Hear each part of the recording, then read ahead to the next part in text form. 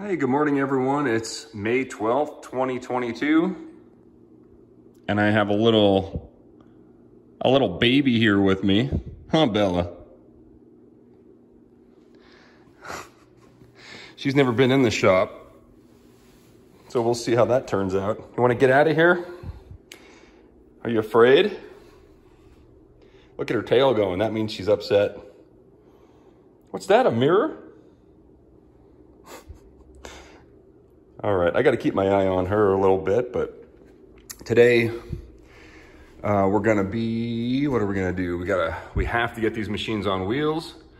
It's the only way I can move this thing around. It is super heavy.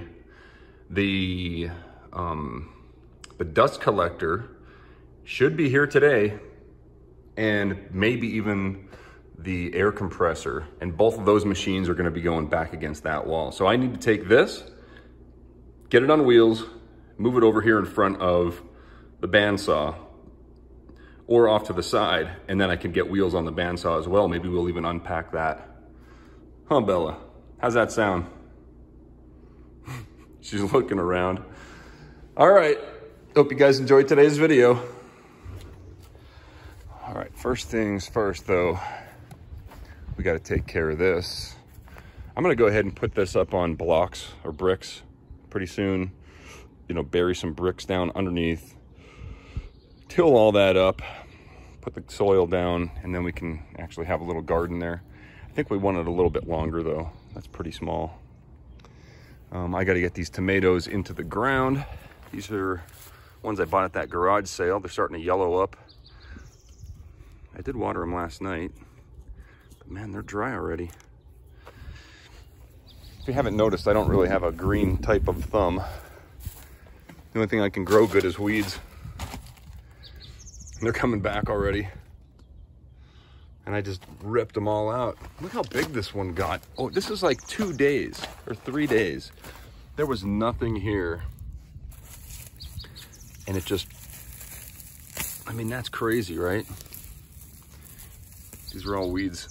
These weren't here. None of these were here. That's 3 days worth of growth. That's all right. I have a compost heap. I'm starting back here. Underneath this, I'm just throwing all the green stuff under there. I'm gonna mix some dirt in with it eventually. I just haven't yet. There's another strange kind of weed starting to pop up all over the place. Man, this is really dry on this side, and I water it just as much as the rest of it. I'm gonna have to reseed, I think. At least we got most of the work done back here. I'm gonna go ahead and water it, and then we'll start the shop stuff. All right, where are we at here? So last night after I stopped filming, I went out to the Home Depot. I got some carriage bolts. That is going, these are 3.5-inch carriage bolts. Now the problem is, once they get installed, they're gonna be sticking up about 1/2 inch. So I couldn't get 3-inch because then they would be flush, right? So the solution to this problem is to add a 1/4 inch shim between these two pieces of wood. So I have to remove this, plane down a piece of wood, 1/4 inch thick, put it in there, and then put this back, and then we'll have only a 1/4 inch, so that won't happen anymore. It'll be down to there, okay? So we gotta make 1, 2, 3, 4, because that's gonna be another cart. So I gotta get the planer all set up, make some 1/4 inch shims. We'll probably use some of this material back here or something.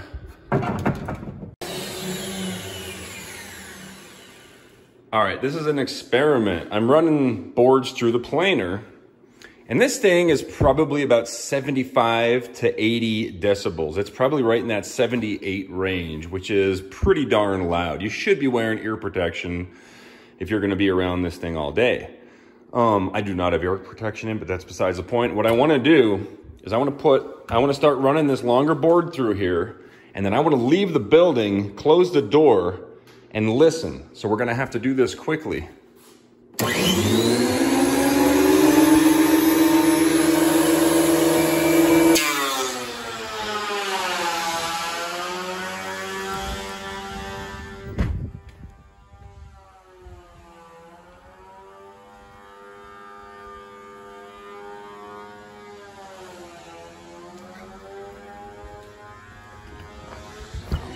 I mean, you can hear it.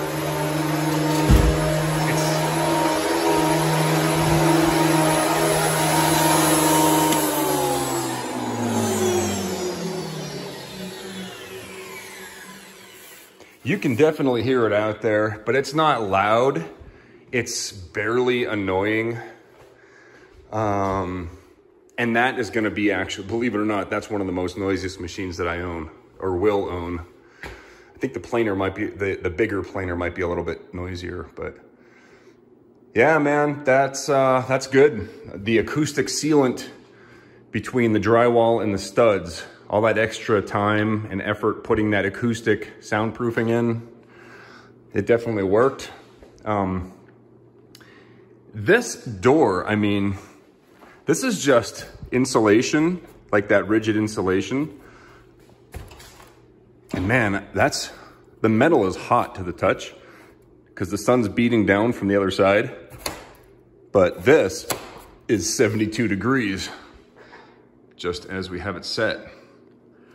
So that's great. All right, we'll continue on this. We got to get these down to a 1/4 inch. And we're about at a 1/2 inch right there. Little ways to go. We're making some sawdust. All right, we're at a 1/4 inch here. Lily's over there ringing the bell. That means breakfast is ready. All right, I'll be back. Oh, cool. That is some sort of a cutworm moth right there. He'll be fine. The spiders will get him. We got some breakfast here. Oh, yeah. Not sure if it's out of season or if he has any left, but Bubba, if you're watching, I have a little bit left. Best stuff ever. Bubba sent me some of this. He actually sent me 2 bottles. The first one's long gone, and I thought this one was gone too. Oh, yeah. All right, well, that was fun. Took a little while to, you know, maneuver this thing onto the roller. However, it's still not completely on, as you can see over on this side. It's hanging off a little bit. All right, we want to have an inch overhang over here, and we want to have only 1 inch overhang over here. So we got about, you know, another 1.25 inches to go. And I could not, there's no way to maneuver this thing by hand. So I just took a piece of pressure treat, I tacked it on there, and I'm gonna use a clamp to move it this way. I'm gonna do that on both sides. And that way we can center it nicely, and hopefully it works. Seems like the only logical way to do it. All right, well, that took a while. And I'll tell you right now, it's still not easy to move this thing around, but it doesn't really matter. It's a lot, I mean, 100 times easier to move it now than it was before. And that's all I really wanted, because this thing is not meant to be moved around. The main reason for putting this thing on wheels is to just move it right now from the position that it was in over to here until we get, you know, we're gonna have to move it around 3 or 4 more times, but there's no way I can move this thing by myself if it's not on wheels. So once this thing is permanent, which is gonna be right to the left of where the tripod is, that's pretty much where it's gonna stay. Once the shop is complete, it's gonna stay on wheels. It has a brake on it, it's not gonna move. And another plus about having those wheels, it brings it up higher. I'm 6'3", so it's difficult to have work areas that are lower. So everything that I have, including my computer desk, my kitchen table, my bathroom sink, everything has to be higher because my back is messed up and I don't like bending down a lot. So that's another reason why we lifted it up. So we're gonna have to do this as well.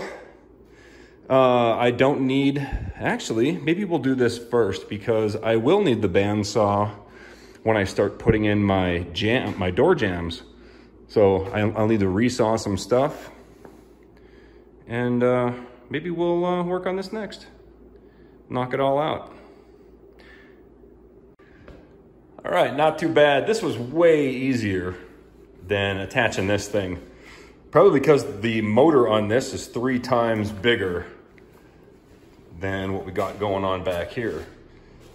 So yeah, all I did, I tried doing the clamping again, as you can probably catch from the time lapse, but I was like, man, if I could only hold it up somehow. I thought about, you know, putting long screws in there to like lift it up, but then I was like, that doesn't make any sense. I could probably walk it in there doing that, but then I was like, oh yeah, there's a factory hook there for, you know, that's like usually the center of gravity for these things. And I just hooked that thing up to it. Yes, I know it's to the rafters, and this rafter is not strong enough to hold this thing, but basically I put it up there to begin with, just in case this thing was gonna fall on top of me. It would at least give me some sort of a warning. And so I just kept cranking it, and it was lifting it right up. I was like, oh, well, that's easy. So I'm gonna go ahead, I just pre-drilled the holes. I'm gonna go ahead and I'm gonna send some big old giant lag screws through it just to attach it to the new fancy roller. Now it's on wheels. We'll go ahead and attach these. And yeah, we got both of our current big machines up on wheels. Now we're still waiting on the air compressor and the dust collector. They were supposed to be here. They were at least supposed to let me know that they were coming, and they have not yet. So we're just waiting. So it's already about 4 p.m. So I don't know how much more I'm gonna do, but anyway, yeah, let's go ahead and finish this up. Oh, we could go ahead, now we can actually install these. This is pretty easy. We're gonna take these out, and we're gonna install the soft close sliding hardware for these pocket doors. That's a nice, easy install. We'll go ahead and do that. We'll install the rubber bumper on the doors, and we'll get all that stuff installed. And then we can actually start putting the walls up, the plywood. All right, so before getting to the doors over here, I wanted to double check for level, because I realized that these red wheels are a little bit bigger. I mean, not bigger, they're a little bit thicker. The metal and everything is a little bit more robust compared to these other ones. So I wanted to make sure it was level, and it wasn't. So I went ahead and lifted it up, and I put this big 1/4-inch shim underneath. And now that's a little bit too thick. So we have to take this shim out. We'll thin it down on the planer, and we'll put it back. We only need to take off, you know, a 1/16 at a time.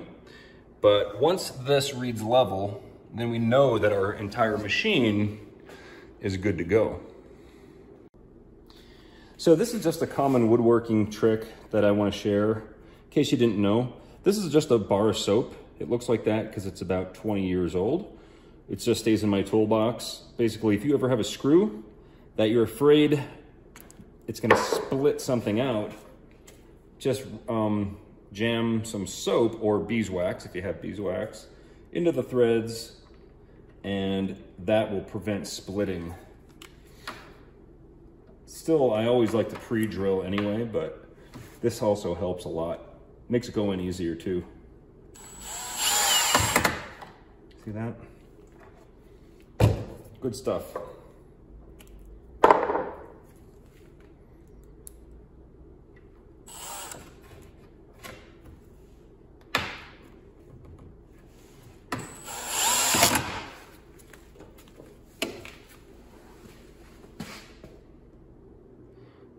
All right, great. We have the pocket doors installed. So once they close, they don't close very softly. I could install another soft close on this side to make it do, like here, I'll just show you. So when you open the door and you let go, it pulls it in just like that. So I still have to do the door jams. There's 2 door jams here, there's 2 up top, and then there's just a flat one here. Now, when I open it, it just kind of bangs up against it. I don't have a soft close for this side, but I don't want one. I'm gonna go ahead and install a neodymium magnet into the door jamb and over here, or just a piece of metal here and a magnet here, or vice versa. That way, when it closes, it won't bounce around and do stuff. It'll stay still. So yeah, that worked pretty good. I'm happy with that. And we got both doors installed. I think that's it for the day. We got these up on wheels. No dust collector, no air compressor today. But that's all right. We made some progress. We got both doors installed with the soft close stuff. Eventually I will install the little handles and stuff and all that. So not too worried about that. That could be a project for the future. I want to get rid of this plywood. I want to get that stuff up and we can start building French cleats, get all this mess up onto the walls. And yeah, man, got a lot of wood for the French cleats yesterday. $2 a sheet. Can't go wrong with that. Baltic birch, 11 ply. 5/8 inch thick. Good stuff right there. Not good stuff, that's the best stuff you can get. So I am happy about it. Hope you guys enjoyed today's video. If you did, you know what to do, and I'll see you tomorrow. Thanks for watching.